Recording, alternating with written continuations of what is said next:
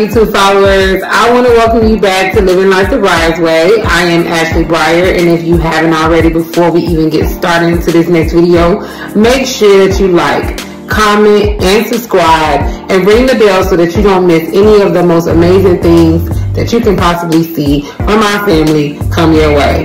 And if you didn't watch our first video, you might want to, so this will make a little bit more sense to you.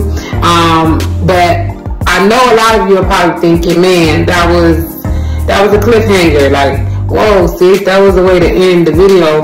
And you're probably expecting this video to be the continuance of the last one. But let me just be very honest with you guys.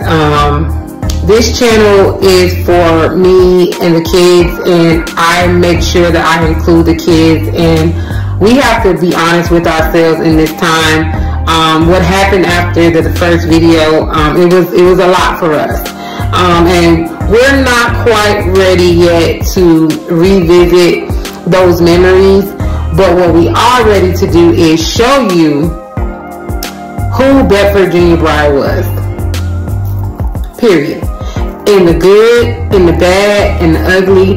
He had some struggles, he had some ups and downs, but for the most part, he was a pretty dope dude. So we're gonna go back and reflect on some of the fun times, happy moments, some of the things that he had to go through leading up to the ending of the last video.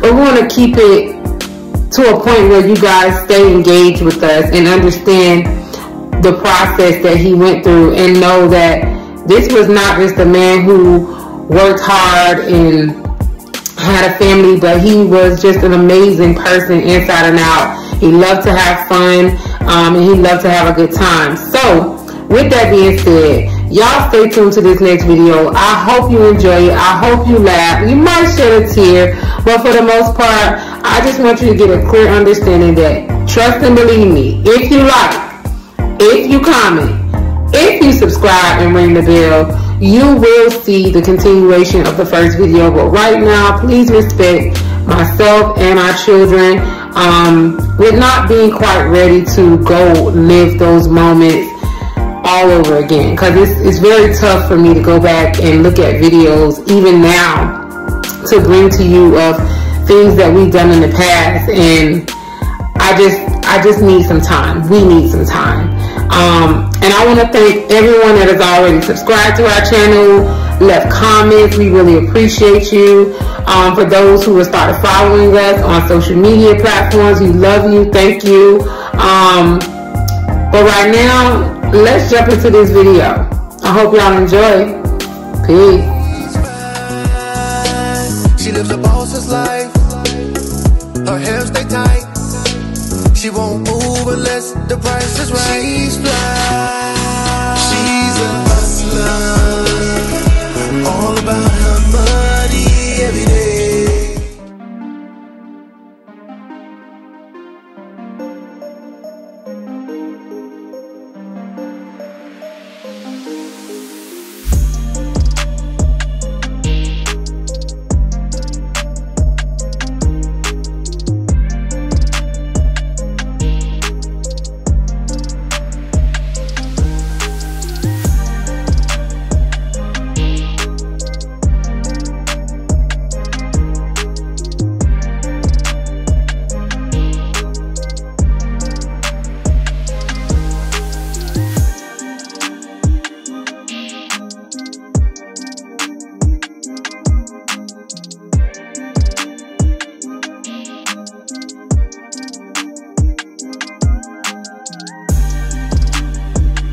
As y'all can see, he didn't need no help. He could party by himself. That was Jules, okay? Jules knew how to dance. He loved to dance. And he didn't need anybody to be there with him to show him the way, okay? But I enjoyed capturing that moment of him, because that was our first time celebrating his birthday. We had dated and we separated for a year, then we got back together. So when something is meant to be, it will come back around. But anyways, yes, that was our first birthday, well, his birthday, celebrating together, and he was drunk, y'all. I didn't get no after pictures because I had to carry him home. Me and his friends had to put him in the car and get him in the hotel room. So I didn't get him in the aftermath. But y'all can see he really, really enjoyed himself. So this next clip, I used to pick on him, and I used to tell him that he could never plan or get me as far as surprising me with the perfect proposal. And y'all, I think he nailed it. He nailed it a little too good because he incorporated a lot of stuff that we talked about when we were talking on the phone late nights. He listened, and the attention to detail, all the way down to the planning of the restaurant, having people around us record from different angles, like bringing my friend in. Like, y'all check it out. Y'all let me know what y'all think. But I think he nailed it, and he made me put my foot in my mouth because he even put the icing on the cake with my Skybox game, with my favorite team. Y'all check it out. Let me know what you think.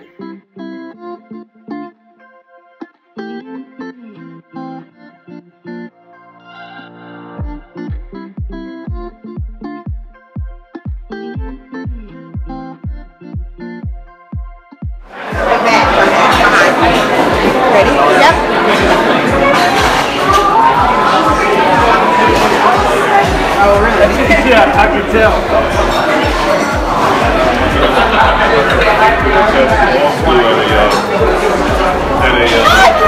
Hi, Ashley. Hi. Helpful. It's the way you dropped it, girl. I'm in your dreams. Hi.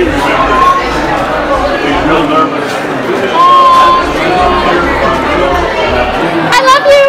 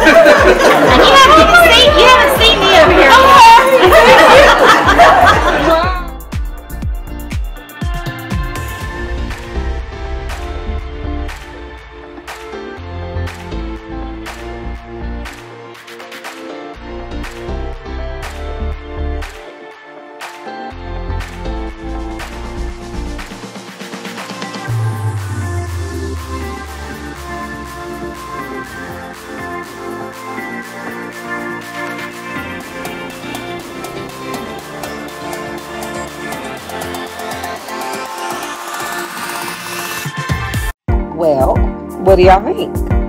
Did he nail it or did he nail it? I believe he did an amazing job.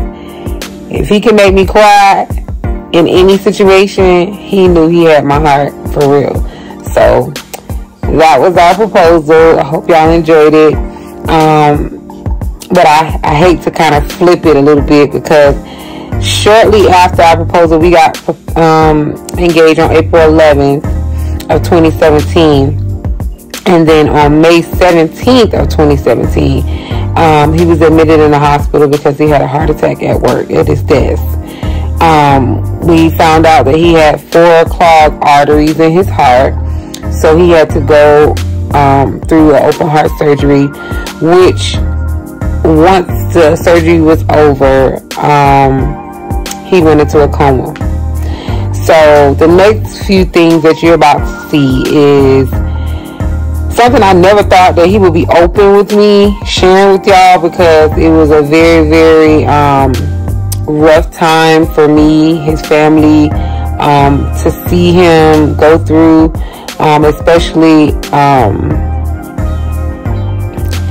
especially after just knowing what he was trying to accomplish and being in a coma for 7 weeks. That's a long time to not be able to respond or just change. He changed. Like, he went in with the bald head. I'm gonna show you what he looked like. He had weight on him, and then at the end he didn't look like the same person. But he said raw, he said real. I'm gonna give y'all raw, I'm gonna give y'all real. So y'all check this out. Just a little sneak peek of his transition from when he went in. Pretty much what he looked like when he was in ICU. But this is the start of, yeah, how we ended. Y'all stay tuned.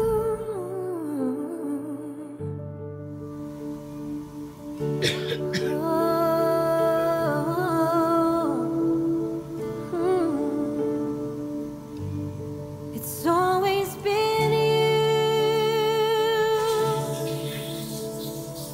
Jesus. It's always been you, Emmanuel.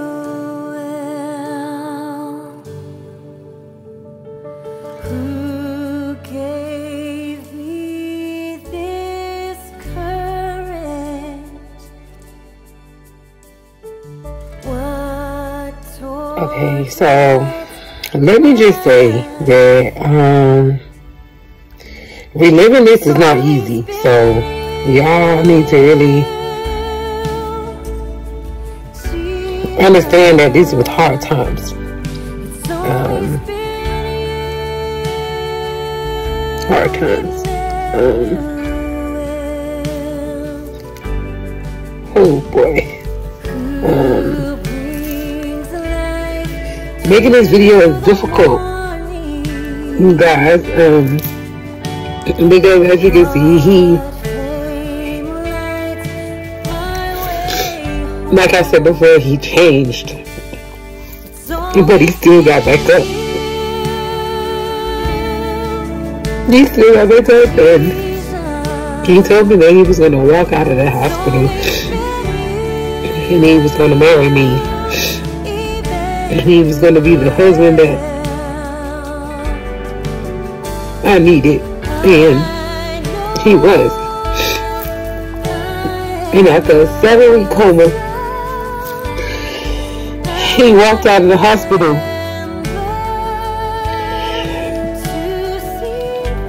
And in the last picture you see, he's standing in the suit.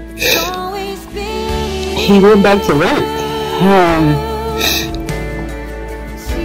After he did his rehab, well, after I rehabilitated him at home because he refused to go to a rehab center, and the help of nurses from Piedmont Hospital in Atlanta, we got him back on his feet. And as soon as this man felt like he was strong,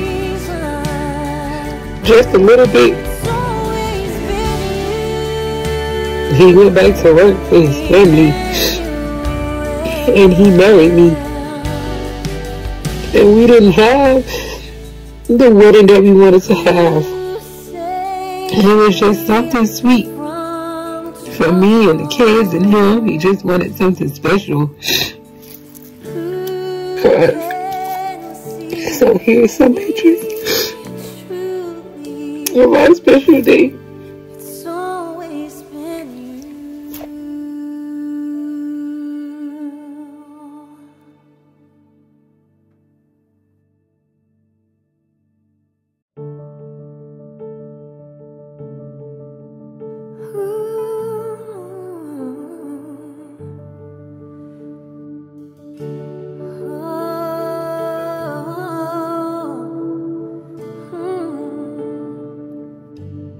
It's always been you, Jesus. It's always been you, Emmanuel.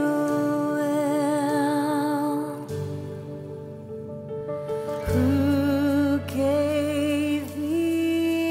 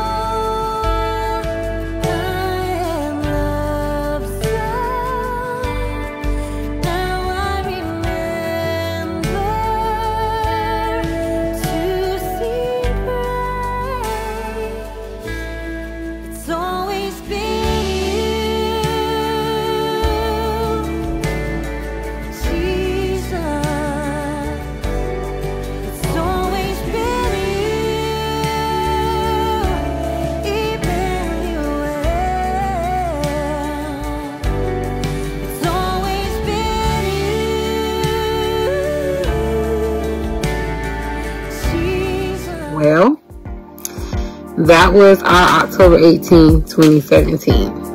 The day that I became Ashley Breyer. And it couldn't have been no better than what it was. It was just simple.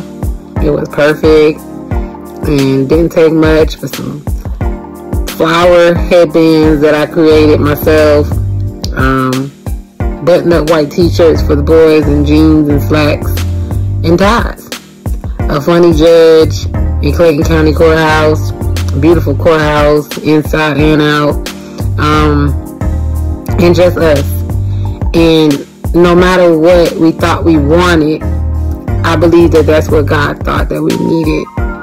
And that was just us. So we would know and we would appreciate that, you know, it doesn't matter the size of a wedding and who is in attendance. As long as you have each other, that's all you need. So I hope y'all enjoyed that, because it really kind of lightened up the weight, because I was kind of broken from the first couple of clips of this video. So I know it kind of got me back together, because I was boo-hooing over here. So I hope it kind of gathered you guys back up and together, so that we can get ready for the completion of this video. And I'm gonna probably have to do this in a part 2, because it's a lot of stuff that we can reflect on when it comes down to Bedford Jules Breyer, because he was just that dope. But I want to make sure that I start out this part 1 with the things that, well, I won't say things, I would say the foundation that he laid for his family.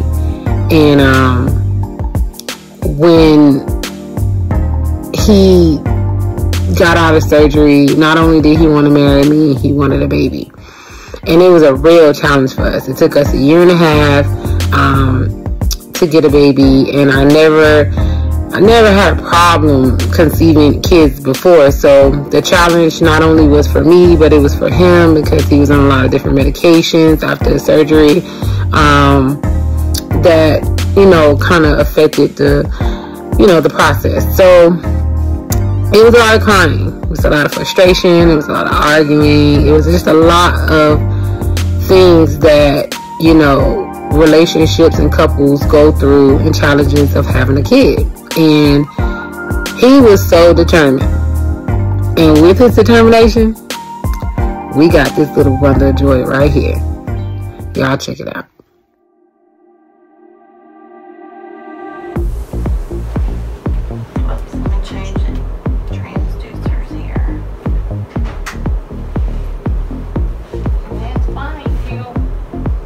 Well, there you go.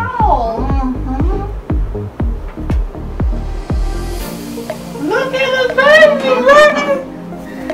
It's a baby in there. Oh my God, wow. You see it? Oh wow. See the baby? That's why you feel the move. Yes. Look at that. She got hands and feet. Oh my God. There's a hand. I've been feeling movement and everything. That was a pretty strong kid. Yeah, baby. I think that hand's in the mouth. What do you think? No more babies with mouths and hands. Wow. See his feet? Yes, he got feet. Oh my God. I did not expect the baby to be that big. That's why I tell you. Look at the face. Yes. It's gorgeous. Oh. Okay, I'm not gonna cry. You can cry. Oh my God, look. There's some good pictures too. Love it. Oh, nice. Oh man, it's warmed my heart. I feel so much better. Oh my God.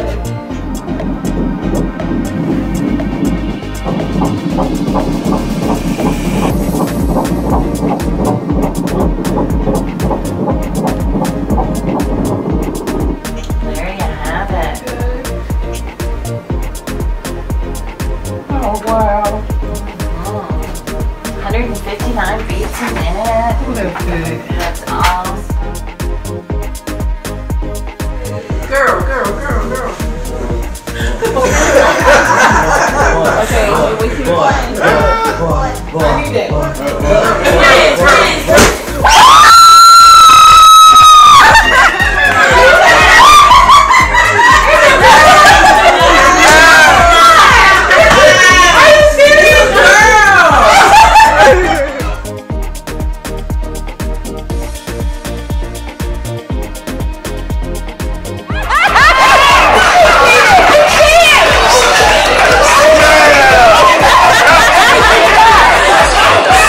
Y'all see lips? Y'all see lips?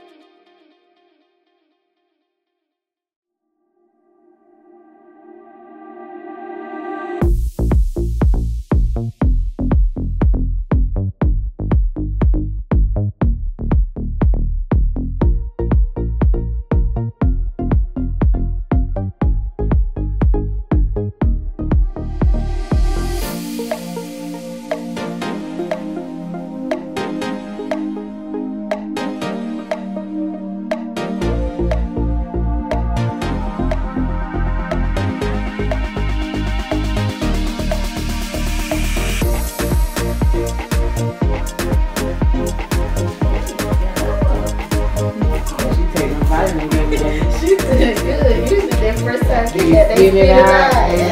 Yeah. All right, you all. Today and tomorrow, I'm going to the girl days like 45 times a day, okay? Okay. All right. Hold her hand for me.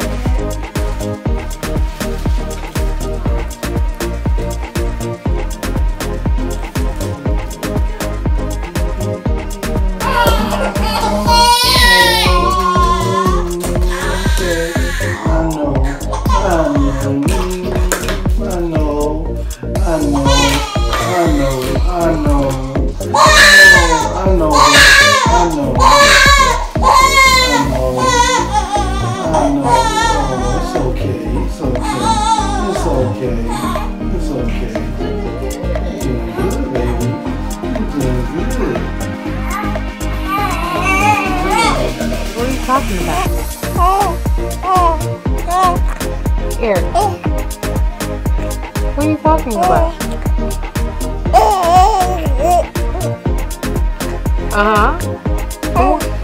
And what else happened? What else happened? Oh, now you want nothing? You ain't got nothing to say? You was talking, just was talking.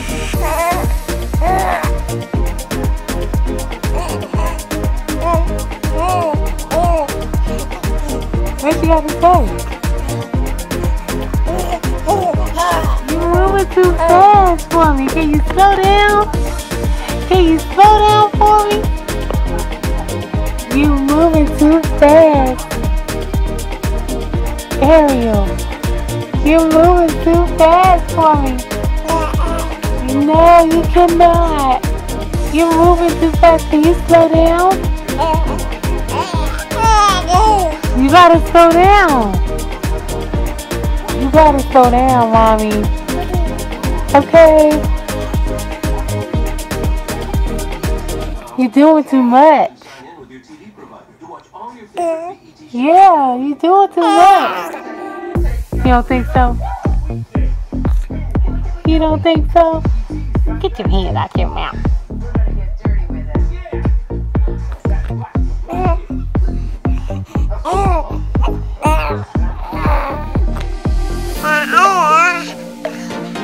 Oh yeah? A year. Year and a half. We've been together for 4 years now. Okay. See, y'all did. This is how we're just going to do it. This is the picture right here. She's looking at it like she knows what she's doing. Really? You alright?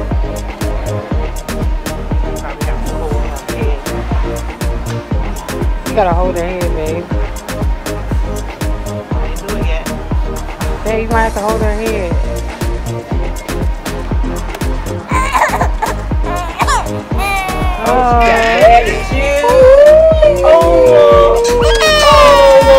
Okay.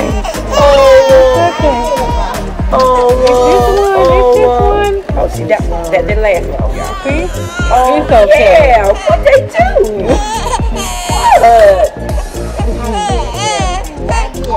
What they do? Look at your ear. I'm gonna spank that lady with that gun. You gotta hold your head, babe. Hey. Wait a minute. She already knows what she did last time. Wait a minute. Yeah, we gonna do something that work on all babies. Okay, you gotta hold it like that. Like hold her head a little bit. Is that too far up? You gonna put that like in the middle right there? Hold on, I'm gonna show you. Just come closer. Okay. I'm gonna show you. I'm not doing it yet. Okay. Right here?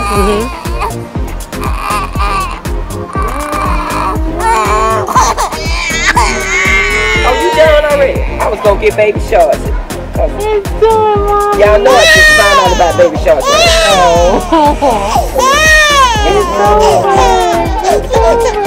It's over with. Look at the ears. It's over. Come on, Ronnie. Come on. Uh-oh. Looky there. You got your hair done? Yeah? Yeah, Mama? Come here, let me see. Turn around, let me see. Ah, sucky now. Look at you. Hey, look at you.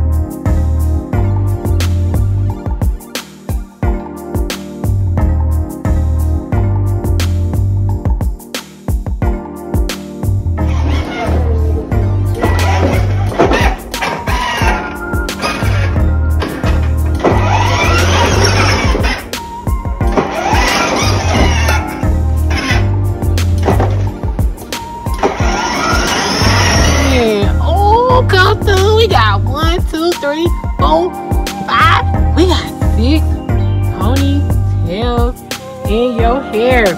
Y'all remember my baby was Scream Ball. You cute, Ariel. Ariel. See what? Yeah.